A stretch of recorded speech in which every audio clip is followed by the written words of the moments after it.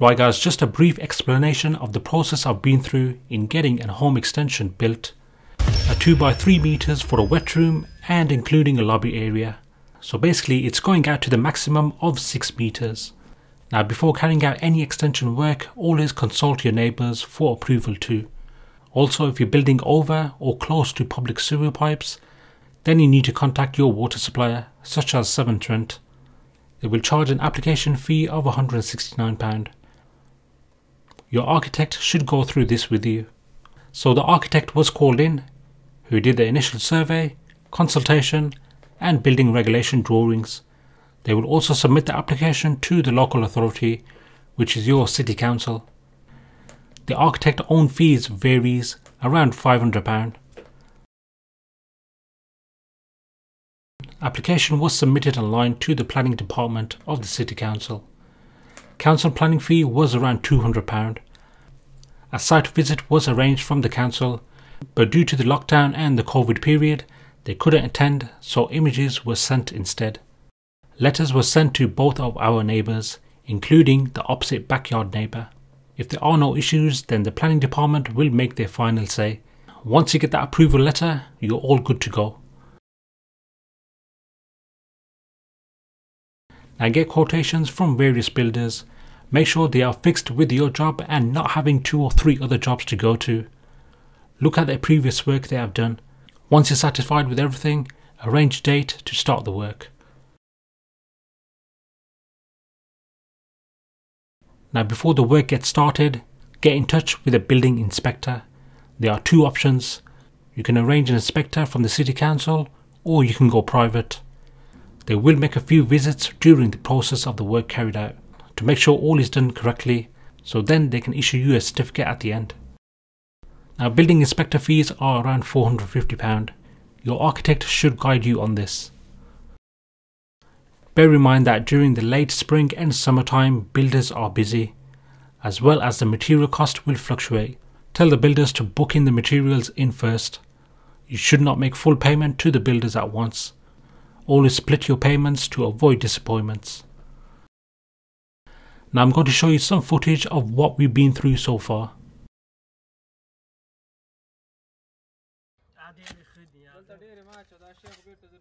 Digging up the area for new foundations to put in place, including the waste pipes and relocation of the manhole.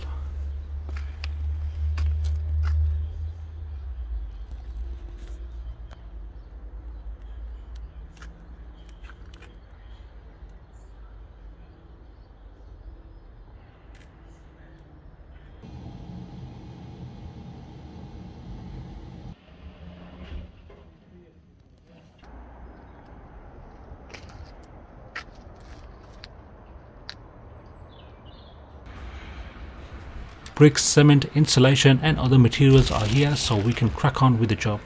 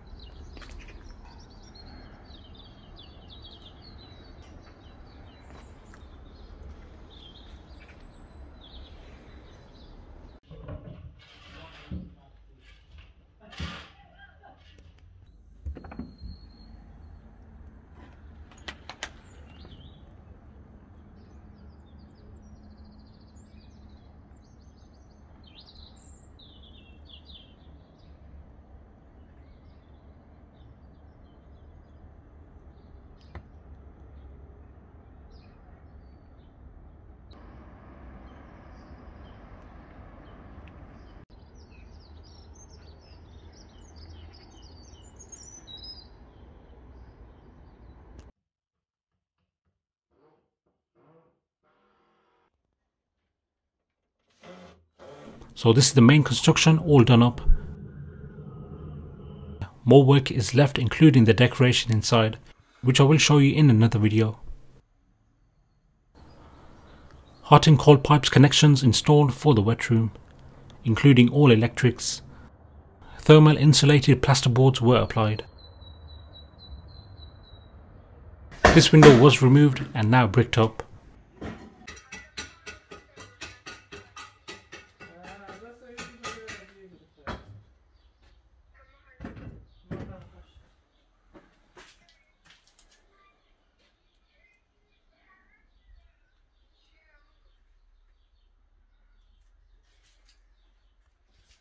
We got the bifold window finally arrived after 3 weeks of wait.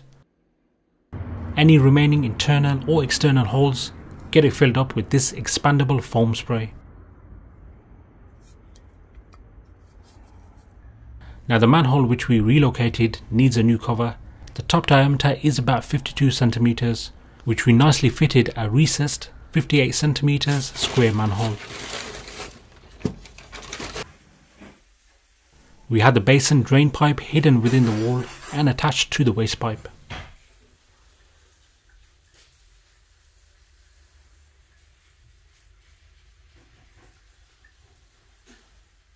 And waterproof bathroom spotlights installed. So far so good, just the decoration is left now and the new roof. I'll keep you guys updated. Take care, peace.